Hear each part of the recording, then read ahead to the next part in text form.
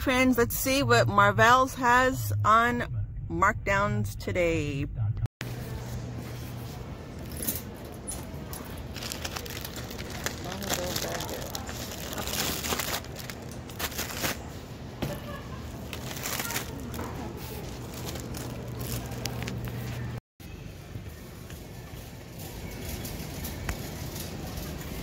Strawberries, kimchi. Right back here, Rose. Bell peppers.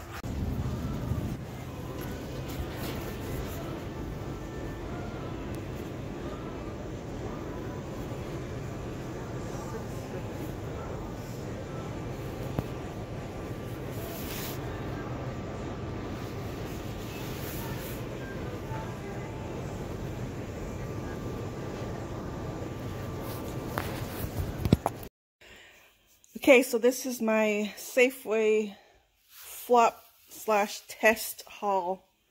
It was a flop in the sense, we'll get into it. Okay, so they had Crest personalized for 95 cents for me, so I don't know if anyone else got it. 4.2 ounce. Okay, and I also had a 50% off any oral care. I think it was a limit of 2 maybe? I don't think there was a limit. Okay. So I kept scrolling further in my account and I saw that there was $5 off if you buy any 3 Crest and other different items. And I saw the picture of this toothpaste. I'm like, no way, they can't make it that easy. Okay. So this came out to $2.35, and if I use that, you know, $2.35 because of my special 95-cent price. Had I used that $5 off coupon, it would have given me some overage, I was thinking. So I ended up, I thought I was going to get $2.15 or $2.11 in overage. So I thought, well, let me put it towards this. Oranges were on sale. If you add the coupon, the digital coupon, they're normally $6.99, I believe. And I'm looking for it. It says 8 pounds somewhere here. 8-pound bag of navel oranges. And there was normally $6.99. Coupon was for $3. Or no, coupon was for $3.99. Make them $3.99. And then I had $2 reward points in my Safeway account. So I could either convert that to buy a couple of different free items. I had to choose only one free item, but there was an option. Or I could use the value of that $2 reward and convert it to $2 off of my whole purchase. Or I can stretch it up $1 and it would take, 2 rewards point would take off $3 off any produce purchase. Well, I was intending to get these for 99 cents and flip-flop me. I forgot to load the rewards point. So it didn't come out. And so I thought I'd have like a little extra overage, so I got some of these. And then this, I tried to do a test on this one. You buy this, you get $3.50 off if you buy some Perrier multi-packs. So the reason why I had done that without buying the Perrier, because a couple of weeks ago I purchased a Lean Cuisine bowl. It was $3.50 or $3.25 off if you purchase one bowl and you get a multi-pack water, which they were out of the water. I looked high and low for the water. There was no water. So I thought, okay, well, I'm still going to get a rebate for the Lean Cuisine. So I still bought it. But lo and behold, they only charged me 25 cents for it because that coupon came out. So I thought, well, let me test this to see if it'll work for this one here. And no, it didn't work. So I paid $3.67 for that. So that was a tester slash flop. And then so this is what I rung up here. And then I went to the car and I was focusing, looking like, what happened? How come it didn't work out? And so I looked at that Colgate or the Crest coupon really thoroughly this time after I did read it. It said it excluded 4.2 ounce toothpaste. So that wouldn't have worked. So that, well, I still got these for 79 cents a pop, so that's not too bad. So then I still have my $3 off reward, so I thought, I'm here, let me go back in and get something. So I ended up getting this 5-pound bag for $2.95 of some potatoes, because we were definitely out of potatoes. So yeah, there's my flop.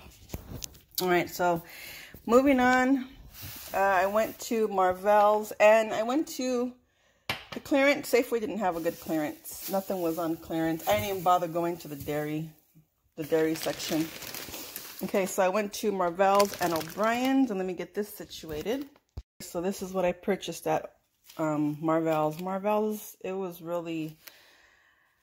just slim pickings at Mar-Val's, and I didn't want to get the cherry tomatoes again and stuff. So I picked up bell peppers. I figured 49 cents for 2 is pretty good for a red, because these are, I think these are $2.99 at, normally these are $2.99 each, I think.